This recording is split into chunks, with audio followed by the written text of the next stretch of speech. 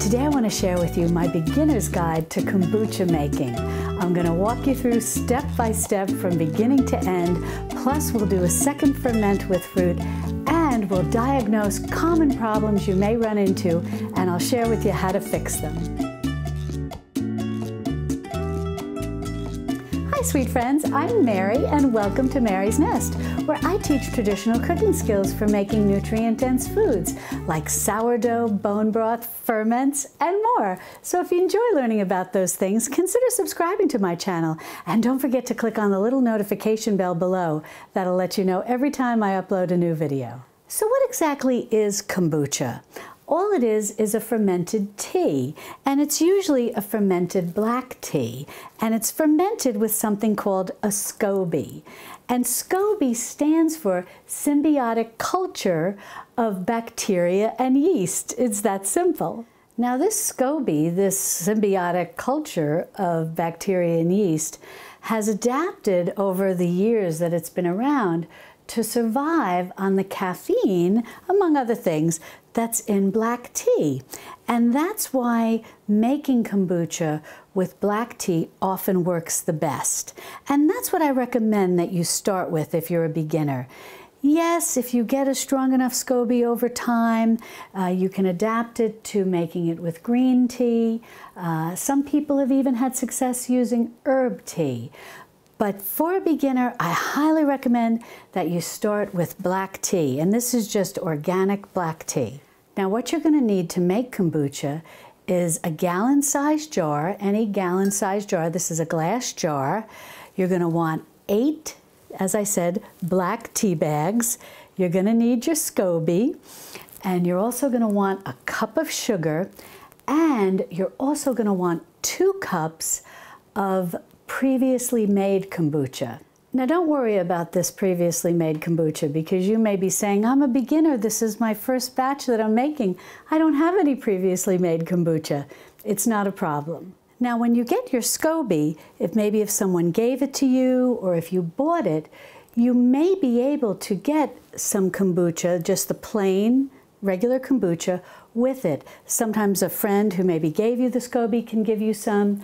Or when you buy a SCOBY online, sometimes they also send you enough kombucha to use to make your first batch. But if all you have is the SCOBY, don't worry. The reason that we're using this previously made kombucha is to help give the new batch the correct level of acidity. But in a pinch, if you don't have that and this is your first time that you're making kombucha, you can use 2 tablespoons of vinegar, but you want to use a distilled white vinegar. And the reason is, if you try to use an apple cider vinegar or a raw apple cider vinegar especially, that can have vinegar eels in it. Now, they're not really eels, they're little nematodes, and they're no harm to humans. However, they may eat your SCOBY. So, if you add vinegar to it, because you need to get this to the right level of acidity that the SCOBY will be happy in, use a white distilled vinegar. Now, a lot of purists really don't like you to use vinegar. Kombucha purist makers don't like the idea of adding vinegar. But if you have absolutely no ability to get a previous made batch of just plain kombucha, then I really think it's okay to use, especially to get your kombucha going. And the final thing that you're going to need is just a little bit of clean fabric and a rubber band or some kitchen twine. And that's what we're going to use to cover our jar here with. Alrighty, well, we're going to get started, and we're going to fill this with 3 quarts of water that we heat up.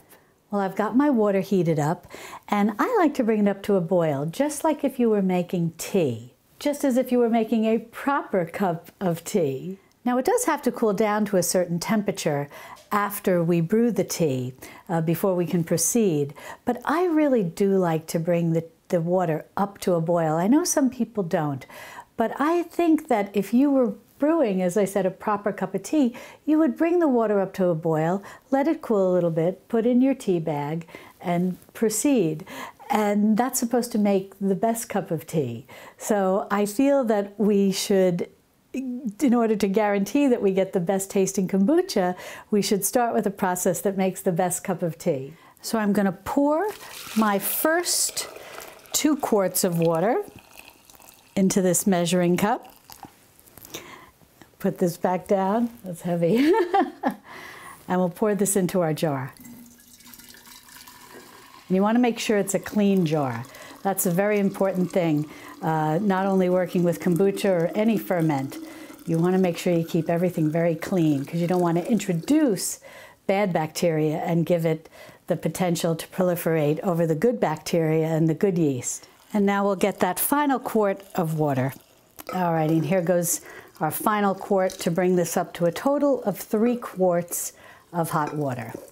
And the reason, not only, it's interesting because we're heating this water so that the sugar will dissolve in it. But, as I said, we're also making tea, so we need to have some nice hot water. Now, what I like to do is take a piece of string and tie my tea bags together. And for this size gallon jar, we're going to use 8 tea bags. As I said, this is black caffeinated tea. The reason I like to tie these together, it just makes it easier to get them in and out. Now we could go ahead and just put the tea bags in right like that, but just in case they were to slide in, I wouldn't want the little pieces here of paper to go also down into the water. So what I find easier to do is, as I said, I tied these all together to keep them together, and then I just like to pull off these little pieces of paper that are on top of the tea bag strings. Alrighty, and we'll just go and submerge our tea bags into here and let them steep. Now we're going to let them steep for about 10 minutes. And that's really all you want to do. Technically, if you were just making a cup of black tea, you might just steep your cup of tea for 3 to 5 minutes. But the SCOBY really likes the caffeine, so we will steep this for about 10 minutes. But you don't want to steep it for much longer than that, because what can happen is the tea can get too strong and then it can have an off flavor when you go to finally make your kombucha. Well, we'll let that steep for 10 minutes and then we'll remove the tea bags, and I'll show you how to remove them. Well, we let these tea bags steep for 10 minutes. Now we'll go ahead and we'll remove them, and I'll show you what you want to do. As you remove these, do not squeeze them or press the tea bags against the side of the jar. Just get a plate to catch all of the drippings. You can let a little bit drip out like that, and then just remove them 1, 2, 3. You don't want to squeeze these because you don't want to release too much of the tannic acid that can give your kombucha, your end product kombucha, a very strong flavor. So just steep it for 10 minutes and then gently remove your tea bags. Now you want to go ahead and add your cup of sugar. This is 1 cup of white sugar. This is an organic white sugar, but it is white sugar. That works the best. As a beginner, I completely recommend that you do it this way. And the yeast and bacteria are going to eat up a lot of the sugar. Yes, this is a sweetened beverage. It still will have a very tangy taste to it. If you've ever tasted store-bought kombucha, almost vinegary and effervescent, but with just a touch of sweetness, because the SCOBY, the yeast and bacteria in the SCOBY will feed on some of this sugar, but not all of it. So I know that is a concern for people who are trying to avoid sweetened beverages. And in that case, I recommend that for good probiotics, you rely more on your fermented vegetables as opposed to these fermented drinks that do require adding sugar. Then we'll just help this sugar along to dissolve in this hot water, but it should dissolve pretty quickly. And then we're just going to let this cool. We want this to cool down to somewhere between 68 and about 85 degrees. We don't want it as hot as it is now because that'll hurt the SCOBY. But this heat will help the sugar dissolve, and then we'll allow it to cool down. Now, I usually just let mine cool down naturally, and then I go about doing other things in my home.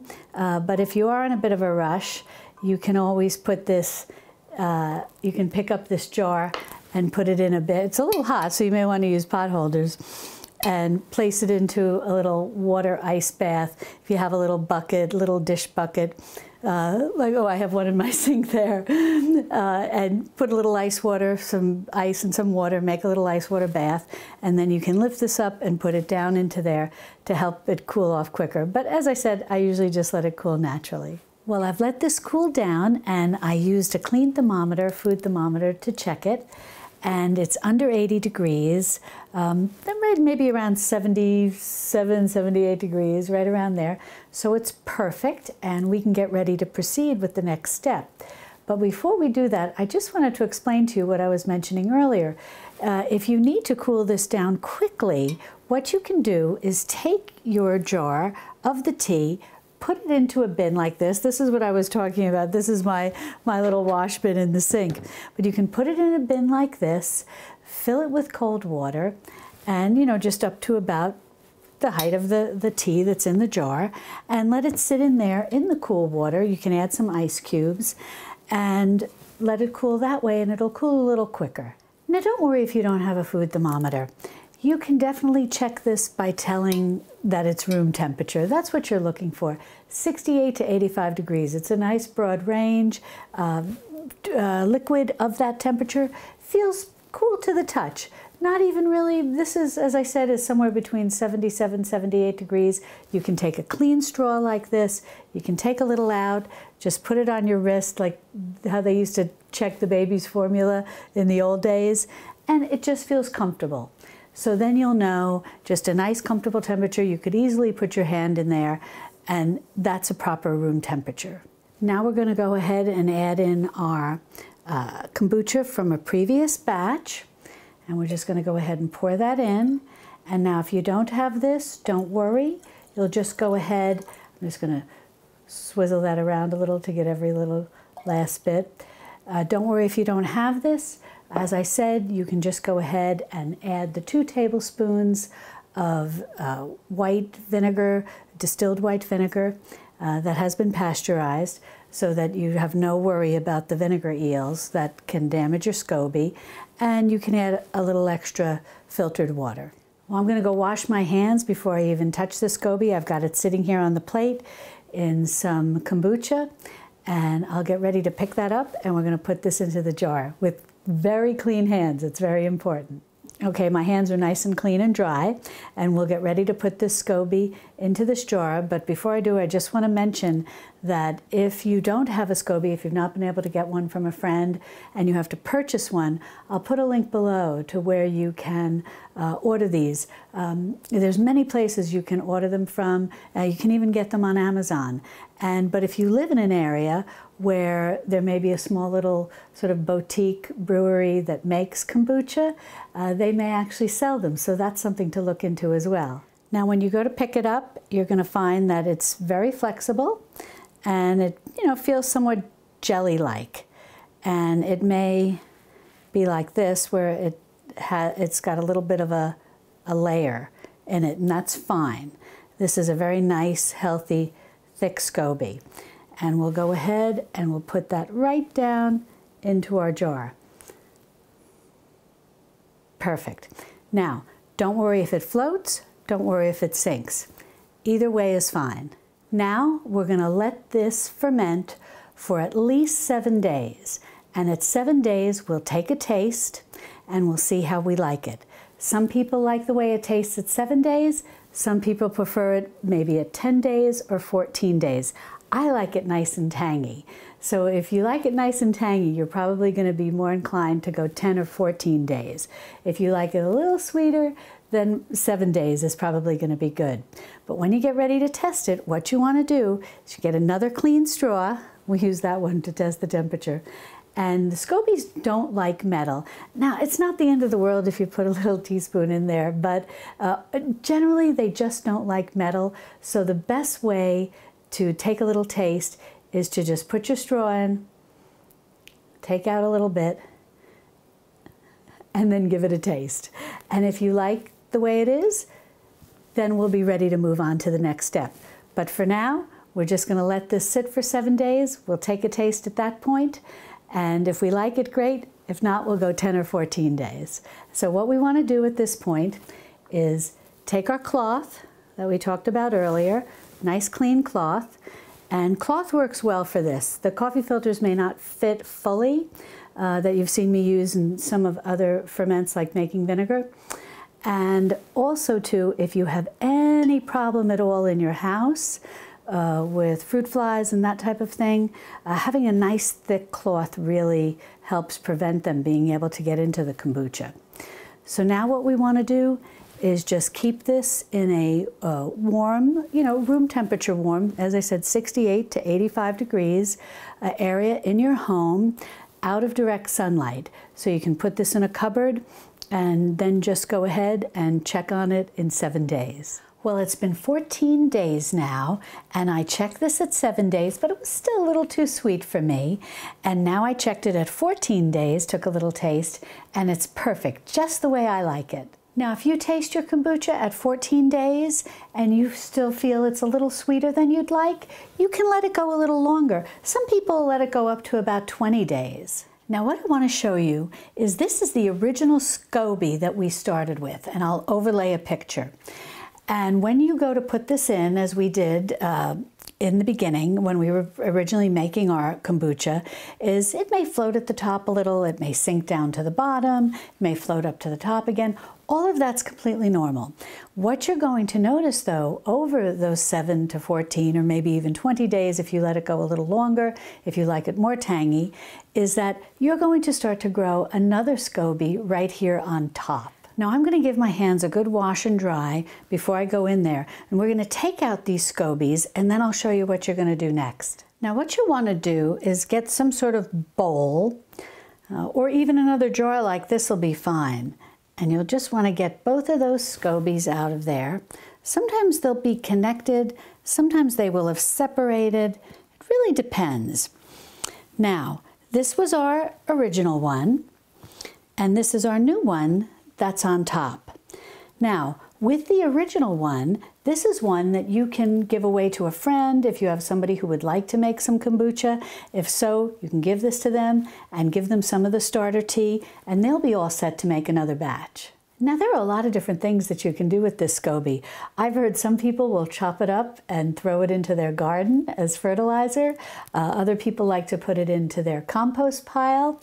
And I've even heard that some people will cut this up and dehydrate it and make like a SCOBY jerky. Now, I've not tried that, but that's very intriguing. Now, if you do want to give this to someone and you don't have the ability to give it to them right away, don't refrigerate it. A lot of people make that mistake. A SCOBY doesn't like to be cold. And if you make it cold, it can actually develop mold. And it can be very difficult to then get it to make good quality kombucha.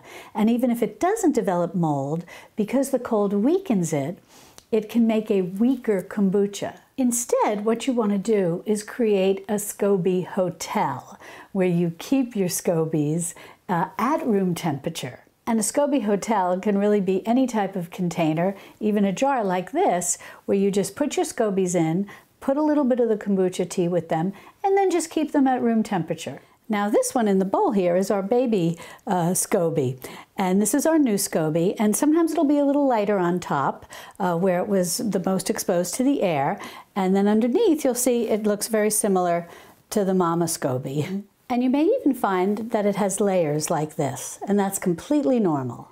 Now when you go to ferment another batch of tea and turn it into kombucha, you can go ahead and use this new SCOBY. Now your kombucha at this point is all ready to drink. However, if you want to make it fizzy, then you'll need to do a second ferment. Now before you do anything, you want to give this a good stir so that you get all of the good bacteria nicely spread throughout the entire amount of liquid here. There's even some effervescence to it already. And then the next thing you want to do is pour off 2 cups, and this is very important. Now, with this 2 cups, you want to keep this aside for making your next batch of tea or your next batch of fermented tea, kombucha. So you just want to go ahead and pour that over your SCOBYs, and now you're all set. Those can go into your SCOBY hotel until you're ready to make your next batch of kombucha. And just to clarify, this is a 2-cup measuring cup. So it's 2 measured cups of the kombucha tea that you want to reserve and set aside for making your next batch of kombucha tea. Now, when it comes to making the second ferment, you have a couple of options. You can use different types of bottles. I like to just put it in a bottle like this that has a screw top, and some people like to put them, this is a small version, but some people like to put them in these bottles that have the swing top. And the reason is these will really hold the carbonation. But as I've shared with you in the past, I really don't like putting anything that's fermented and becomes effervescent in these swing top bottles. They can break. So if you do decide that you want to do the second ferment in something like this, I would recommend that you do burp this every day or every other day if you decide to keep this in your fridge for a while, just to make sure that it doesn't become overly carbonated. And as a second measure of prevention, I would recommend putting these into some sort of plastic container that has a lid. So in the event that they break, and they do break sometimes, at least you have it all contained in your plastic container. And another point I want to make about swing top bottles, if you do decide to do the second ferment in this type of bottle, make sure that you're using a bottle that is made for effervescent beverages. You'll often see them sold by home brewery type companies where people are making beer at home and so on and so forth, so that you have a bottle that's specifically made to withstand the carbonation. But my attitude about kombucha is that this is made with sugar, and although the SCOBY eats up a lot of the sugar, there is still some sugar remaining. So it is a sweetened fermented beverage. And if you are watching your sugar, as I mentioned earlier, you'll really want to use fermented vegetables as your main source for probiotics. And I have a whole playlist where I make all different types of fermented vegetables, and I'll link to that in the iCards and in the description below. But the reason I don't do a second ferment in a bottle like this is it's not necessary for me to maintain the carbonation for a long time. I feel that kombucha, just like many of the fermented beverages that use sugar, like the fermented sodas and that I've made with the ginger bug and so on and so forth in the past, really are more of a treat. And so I'm fine making them in these screw top bottles. They'll hold the carbonation for a day or two, and we'll drink it within a day or two, and then I don't have to worry about it. Now, when you proceed with a second ferment, that's when you add your flavorings. You can make a ginger kombucha, you can make a lemon kombucha, you can make any kind of fruit kombucha. I've got strawberries here. Berries are great for making flavored kombuchas. Really any mix you want, and that's what's so nice about making homemade kombucha, because you can make the flavor you want. You could even mix all 3 of these. You could have a ginger lemon berry kombucha. You can really use any fruit that's in season, and the natural sugars that are in fruit will help to feed the kombucha and will cause the fizziness. They'll be feeding the good bacteria, and that releases CO2, and that's what causes the fizz. Now, that said, if you decide you just want to do a ginger kombucha, or you just want to do a lemon kombucha, and this is a Meyer lemon. If you can find these when they're in season, they're very nice. They're a little sweeter than a traditional lemon. But either way, if you do something like this, that doesn't, especially the ginger, that doesn't have a lot of natural sugars in it, in order to get a really nice fizz, you may at this point want to add in a little sweetener that'll help feed the good bacteria. You could add a little raw sugar. You could just add plain white organic cane sugar, or you could use the raw sugar, the dried, you see it as Rapadura or Sucanat, things like that. It's just the dried cane juice. Whatever type of real natural sweetener that you want that would feed the good bacteria. And that will help in the case of like a lemon or ginger that doesn't have a lot of the natural fruit sugars like your berries or other fruits you'd use in season. Melon is very nice. Pear can be very nice. There's a lot of different things that you can do in terms of flavoring them. Now, let's talk about how we're going to flavor this. If you want to make a lemon kombucha, you'll just want to put some of the lemon juice from the lemon into your bottle. And really, it's at this point, it's trial and error. You're going to want to experiment with how much you like. But maybe a half of the juice of this lemon, maybe make 2 bottles of lemon and put the juice of half a lemon in each bottle with a little bit of a natural sweetener. The same with ginger. Again, about a 1-inch knob chopped up and put into your bottle, a little natural sweetener. That'll be lovely. Now, if you go ahead and use the lemon juice, that's perfect because you're really not going to need to strain anything before serving it. If you have the little pieces of ginger in it, you don't have to, it's basically going to float to the bottom. You don't have to strain it, but you may want to. Another option is to puree the ginger or grate it really, really fine where it's basically a puree, and then it'll just be kind of floating down on the bottom and you don't need to worry about it. If it is in little pieces, because of the natural fizz that's going to be created in the second ferment, it may float to the top. So then when you go to drink it, you'd have those little pieces of ginger in your mouth, so you may want to strain it. And the same goes for any type of fruit that you want to use. You just want to cut it up, put it into your jar, just a little bit down here on the bottom, and then you're going to pour in your fermented tea, and then you're going to let it ferment. But again, when you go to drink it, if you've just put in pieces of fruit, the fruit may come out of the jar or out of the bottle, so you may want to strain it. However, just as I mentioned with grating the ginger very fine to the point where it's a puree, I really prefer to puree the fruit.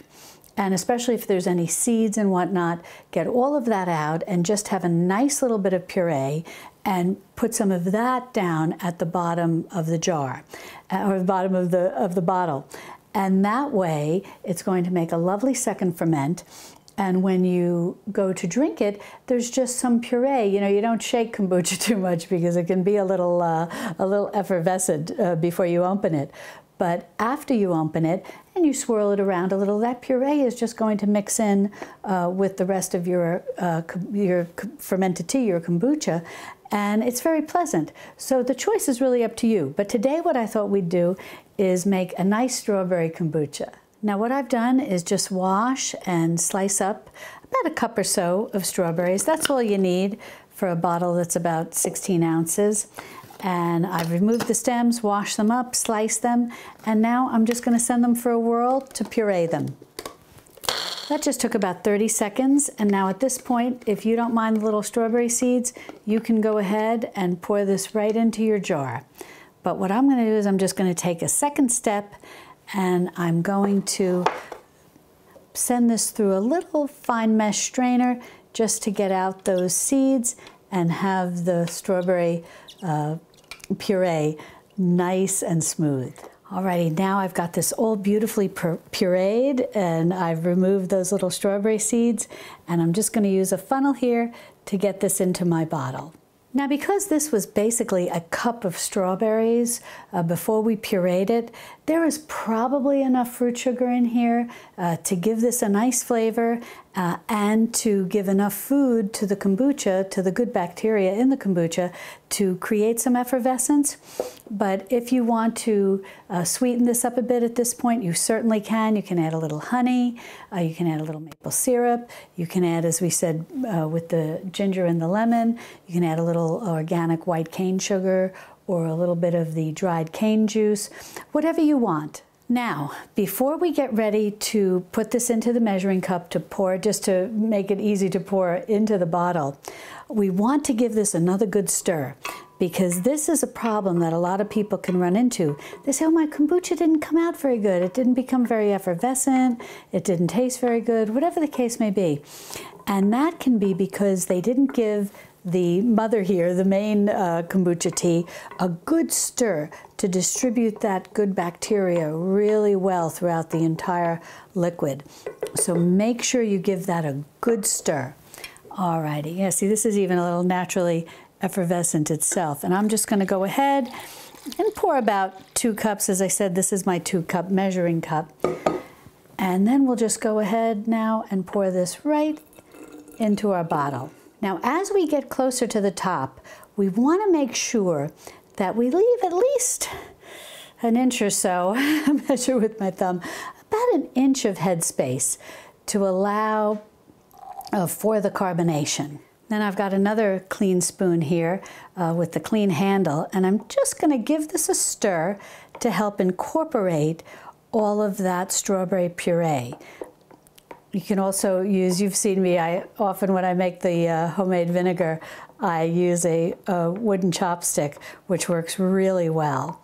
And one of you shared with me that, Mary, you can also just use the handle of the wooden spoon. And I thought, that's great, of course. So as you'll see, the tea itself was quite effervescent all on its own. But now adding this puree and that fruit sugar that's in there is really going to help it become effervescent.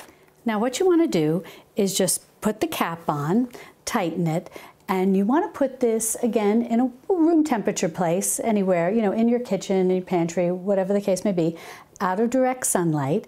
And you're going to want to leave it for about 3 to 5 days. It may even become to the level of effervescence you like after 2 days if you're doing this in very warm weather and your kitchen is very warm. But generally, about 3 to 5 days will get it being nice and effervescent. And I do recommend after the 2nd day coming by and giving it a little burp so that it doesn't build up too much CO2, too much of that carbon dioxide and create any problems for you. So after the 2nd day, just come and burp it. And after 3 to 5 days, when it looks nice and effervescent and you're happy with the appearance of it, you can refrigerate it at that point, and once it's cool, enjoy it, or you can enjoy it at room temperature, or you can pour it over ice and enjoy it, whatever way you like. Now, a little tip I want to share with you. I highly recommend you put your jar, and I always tell you this when we make any kind of ferment, you may want to put it in a jar, because this is not, you know, a 100% tight seal. And as the, now granted we did leave the 1 inch of headspace, but as it ferments, sometimes a little bit can actually come out through the lid and down the sides. And this way, by having this in a bowl, you can keep your counter neat and clean, or if you have it in your pantry, keep everything neat and clean. And the other reason that's nice to have it in a bowl like this is when you do go to burp it, sometimes you can get a little bit of overflow. And again, this will just keep everything neat and clean. Now, after the 3 to 5 days, when you get to the level of carbonation that you like, and you go ahead and put this in your refrigerator to cool it down, if you're going to drink it that same day, it'll probably be very effervescent. Given that this is not a swing top bottle, so it's not super tight, that after a couple of days, this is going to start to lose some of its carbonation. So if you are interested in keeping it highly carbonated, then you would want to use the swing top bottle instead of these screw top bottles, because after a few days this will start to lose its carbonation. But as I said, this is more of a treat. I say cool it down, enjoy it pretty quickly, and you don't have to worry about dealing with the swing top bottles. And now with the rest of this kombucha tea, you can go ahead and do a second ferment like we did here. You can do more strawberry, different flavors, or you can just drink this straight the way it is, whatever the case may be. It's totally up to you. Now I want to talk about diagnosing some problems that you may experience as a new kombucha maker. If your SCOBY has little tendrils coming down off of it as you see it during the 7, 14, 20 day process, and I'll overlay a picture so you can see what I'm talking about, don't worry, that's very normal. So if you see that happening, that's not a problem. And the next thing I want to mention is that if someone has given you a SCOBY or you've purchased a SCOBY, then keep it at room temperature in the kombucha tea that was given to you, that came with the one you purchased or that a friend gave to you. Do not put this in the refrigerator, as I mentioned earlier, because that will make it more difficult for you to make kombucha with it. Now, when you get your SCOBY, whether you purchase it or whether someone gave it to you, and you're ready to make your first batch of kombucha, or you're ready now to make your second batch of kombucha now that you've made your first here with me, don't rinse the SCOBY. Never rinse your SCOBY with water or anything like that. You want to just have it sitting in its tea and be ready for it to make your kombucha. And whether you're making a batch of kombucha or you're maintaining your SCOBY in a SCOBY hotel, don't let it be in direct sunlight. Keep it at room temperature, but keep it out of direct sunlight. And the reason you don't want to have it in direct sunlight, like with any ferment, the rise and fall in different temperatures can create a very unhospitable environment for the yeast and bacteria. So that's why you always want to have it out of direct sunlight in room temperature. Now say you find yourself drinking a lot of kombucha and you're making kombucha every day, and it suddenly seems very weak and like it's not doing a very good job at turning into that nice, tangy, effervescent beverage that you're used to. The reason is you generally want to wait about 7 days. So this batch now that we've made, and we've taken out the 2 cups and we have our kombucha sitting in our kombucha hotel, our SCOBY hotel, in that tea, you want to wait I was going to say 2 weeks, you want to wait 1 week, 7 days for this particular next batch of the kombucha starter tea, these 2 cups, to develop some strength before you use that as the starter to make your next batch. So always try to wait about 7 days between making each batch of kombucha. So after 7 days, you start with a clean jar, you brew your tea, you add your sugar, and then you add your new SCOBY, your baby SCOBY that you grew, and that's your fresh SCOBY. You put that in your jar, you add your 2 cups of your starter tea that's now a mature starter tea because it's been sitting in here for 7 days, and you put that in, and then you start the whole process all over again. And that should make a nice batch of kombucha. Now, a few other things I had discussed throughout the process of making this batch of kombucha in this video, but I just want to review again. Remember, don't overbrew the tea and don't squeeze the tea bags because the tannins will give an off flavor to your final product. And something that I want to stress is that if you want to flavor kombucha, as we did here, that's a 2-step process. You have your first fermentation and your second fermentation. Do not add flavorings in the initial first ferment when you have your SCOBY in this jar and you're fermenting the tea. You want to do that in 2 steps. If you add the flavorings to your initial batch, you can create problems. What can go wrong is that the different flavorings that you may add, whether it's fruit, ginger, lemon, other fruits, other herbs and spices, it can actually inhibit the growth of your SCOBY. So that's why we do 2 ferments. The SCOBY just wants to be in black tea, sweetened with sugar. And another problem I mentioned previously, and I just want to stress again, is before you start the second ferment, be sure to give your SCOBY a good stir. Give it a good stir the first time when you take out your 2 cups of starter tea to reserve with your SCOBY for preparing to make another batch in the future, and then give it another good stir before you pour it into the jar or into the bottle where you're doing your second ferment. That's very important because you really want to distribute that good bacteria. And the next tip I want to share with you that will help prevent a lot of problems, and I get a lot of questions about this. Can I use a non-caloric, I can't say that word, non-caloric sweetener? No, it doesn't work well. What happens is the SCOBY needs the sugar to eat. The yeast and the bacteria that have this symbiotic relationship in the SCOBY need that sugar to eat. And so you really don't want to use a non-caloric sweetener. It's not going to work well.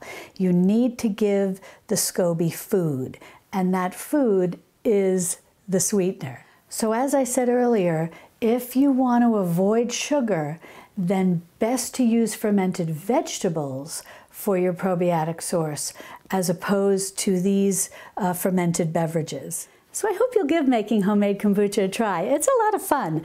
And if you'd like to learn more about traditional nutrient-dense cooking, be sure to subscribe to my channel and then click on this video over here where I have a short playlist for making other fermented drinks like a ginger bug for homemade ginger ale and water kefir. And I'll see you over there in my Texas Hill Country kitchen. Love and God bless.